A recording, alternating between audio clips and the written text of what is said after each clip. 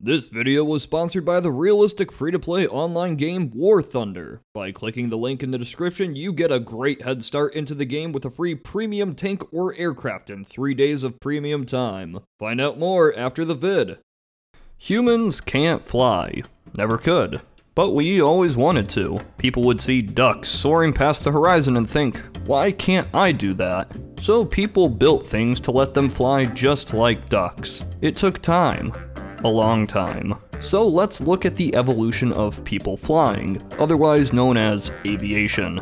Looking back, some of the ideas seem dumb, but keep in mind the ideas of lift and buoyancy weren't common sense like they are today. They needed to be developed, but that didn't stop people from trying. For a long time, people quite literally strapped wings to their arms and jumped off stuff. This wasn't a good idea. People weigh too much, and we can't flap our arms fast enough to achieve lift. It's sad, but true. But other ideas came around. As early as the 6th century, people were flying. Kind of. In China, there are reports of men being strapped to kites and flown into the air. Of course, being kites, they were still tethered to the ground in some respect, but we should applaud them for trying. In the early 11th century, some people attempted to build primitive gliders.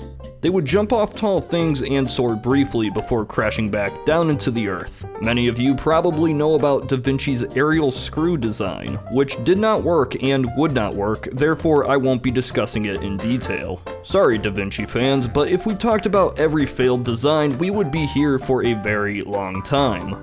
The issue with making flight practical was to be able to rise into the sky and come back down safely. Thus far, it seemed near impossible, but luckily some people discovered that if something could be lighter than air, it would rise up. This would lead to balloons. Now, the early days of the balloon saw people still having somewhat limited understanding of how to achieve flight. In the 17th century, an Italian with a name I cannot pronounce created an interesting design. Several balls would have the air within them removed, creating a vacuum. This lack of air would allow the balls to rise, and hopefully somebody could go along for the ride. Of course, this didn't work, nor would it ever. There were issues of finding a material that could withhold the vacuum inside and not collapse, amongst other problems. But it was a start. Other considerations were for lighter-than-air gases to fill up the balloons. Hydrogen, helium, what have you. But it seemed as though the gas wouldn't quite stay in the balloon. It would just drift away. But we were getting close. In 1782, two French brothers, the Montgolfier brothers to be exact, found that fire appeared to create lift. In some regard, at least. They thought it was the smoke that provided the force, which is incorrect, but they got on the right track eventually. The following year, they developed the first hot air balloon. The heat from a fire would expand the air within the balloon, allowing it to lift off the ground. As the balloon would rise, it would be caught in different air currents. If you understood the current, you could change direction. Balloons were all well and good, but it would be much nicer if you could freely change direction. So following this, we began to see something new. The airship. Now, airships range in function and design, but they all operate under the same principle. Fill a giant area with a lighter-than-air gas, put an engine on board to allow propulsion, and have fun. Also, they have rudders like a ship, so they really were airships. Now, even in the early 1800s, people had ideas of attaching engines to balloons that they could use to propel themselves in a specific direction. It wasn't until 1852, though, that these dreams were realized. This was when Henry Giffard took to the skies in his Giffard dirigible. He flew about 17 miles, which is quite impressive considering it was such a new idea. The biggest issue, though, was the 3-horsepower engine that wasn't powerful enough to allow the craft to fly against the wind. So while it was steerable, it couldn't actually return to the place it took off from if there was too much wind in the way. But it wouldn't be too long before this issue was solved. In 1884, the airship known as La France took off, flew a few miles, and returned back where it started. This was a big deal for obvious reasons. Now, for the rest of airship history, I covered this topic in another video, so if you're interested, go check that out. Now, as the 20th century approached, dreams of heavier-than-air flight seemed more feasible. Actual vehicles that flew under their own power and achieved lift themselves rather than the gas in a giant balloon. Now, people had been designing these flying machines for a long time, and none worked. The aerial steam carriage from 1842 is a good example. Even though it had a lot going for it, engines weren't quite there yet. Now, here you might expect me to jump straight to the Wright brothers, but I won't. Let's talk about a bit more controversial figure, Gustav Whitehead. A German inventor who had moved to the US, he claimed to have flying machines that took off years before the Wright brothers. Scientific American wrote that such designs were soon to take flight, and Whitehead claimed his craft, the Whitehead No. 21, actually flew. So did it? Well, that's a hard question. There is no hard proof that it flew. No images. Such a momentous occasion seems like it warrants being well documented.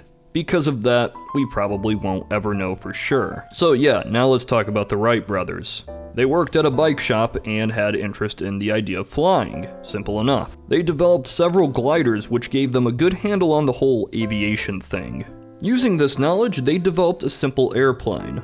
Unlike others at the time, they focused on controlling the plane in 3 ways: the pitch, yaw, and roll. Pitch would be the rising and falling, yaw was turning side to side, and roll was, well, rolling. This first plane was aptly named the Flyer. Equipped with a 12-horsepower engine, it took flight on December 17, 1903. It flew a modest 120 feet on its first successful run. This was a momentous occasion in the history of aviation. Planes had the capacity to travel quickly and maneuver in a way unlike any previous aircraft. But this was still early days. To turn the plane, a technique called wing warping would be used. This is when cables are attached to the wings to physically bend them. Obviously, a far cry from what we would expect, but we had to start somewhere, right? Anyway, the Wright brothers showed that flying machines were feasible, and a whole new culture of enthusiast-built airplanes sprouted. But it was really just that. Enthusiast. At this point, many people saw airplanes as interesting and novel, but not practical. Oh, how wrong they would turn out to be. New ideas would begin to sprout up, improving the overall design of airplanes. Stuff that improved maneuverability. However, in these early days, planes couldn't take off entirely from their own power. They would need to be catapulted forward to achieve the speed they needed to take flight. Soon, technology would luckily advance to a point where this was no longer necessary. Airplanes were flying longer distances with a greater rate of success than ever before. Joysticks were being added to maneuver the plane better than previous technique. In 1907, the first monoplane was produced, an airplane with just one wing. This was special since previous crafts were biplane. The 2-wing system allowed more lift when paired with these archaic engines. But now, since engines were getting better, planes were getting faster. For example, the first monoplane could hit 60 miles per hour. By this point, the technology was becoming more practical for common use. And of course, this technology would begin its implementation in war. Not that war though, not yet. The first use of an airplane in war was in the Italo-Turkish War in 1911. Airplanes were too light and fragile to have mounted guns, so the pilot just dropped some grenades down. But of course, they would also be used in that war, World War I. At the start, they functioned as reconnaissance vehicles. They allowed the army to gain knowledge about the whereabouts and activities of the enemy. It was simple and somewhat friendly, as the enemy pilots would simply wave at each other as they passed. Much of the focus was on airships, Zeppelins. These could, and did, drop bombs on cities, making them a threatening weapon in the Germans' arsenal. As tensions rose, as they tend to do in war, the pleasantries between airplanes faded, and they were replaced with pistol fire and throwing objects at other pilots. This wasn't particularly effective for obvious reasons. The solution to this was machine guns attached to the plane. Now, the biggest issue here was making sure the machine gun wouldn't shoot the propeller directly in front of it. One way to solve this was to mount it in a position where it could be attended by another man on board, but there is also a more interesting fix available. Synchronize the gun and the propeller to ensure they won't strike each other. It offered the ability to simply point the plane where you want to fire. As bombing raids got underway by German airships, planes became integral in attempting to take these behemoths down. At the same time, we would see specialty bomber planes enter the picture. They needed to be significantly larger to accommodate the, well, bombs. The First World War really solidified airplanes in common use. The technology developed as rival nations tried to outdo each other and sped up an already quickly moving industry. Following the war, airplanes would start to reach their true potential. The first crossing of the Atlantic in 1919, But at the same time, some were looking in a different direction. What if you could have an aircraft that didn't need a landing strip to take off? Yes, this would be rotorcraft. As opposed to the fixed-wing vehicles that were successful, they would allow pilots to take off anywhere and maneuver around with greater ease. Now, this wasn't an entirely new concept. Attempts at such an idea were around for decades prior, but without much success. There was issues with stability, since these giant spinning blades create a torque effect. This was counteracted with more rotors moving in opposite directions. By the 20s, rotorcraft were taking off and flying for a good couple minutes. They were separated by different categories, most notably autogyros and helicopters. Helicopters use the rotor for both lift and propulsion. An autogyro uses the rotor for lift, and something else is used for propulsion. It's simple enough. Eventually, more standard designs for both began to arise.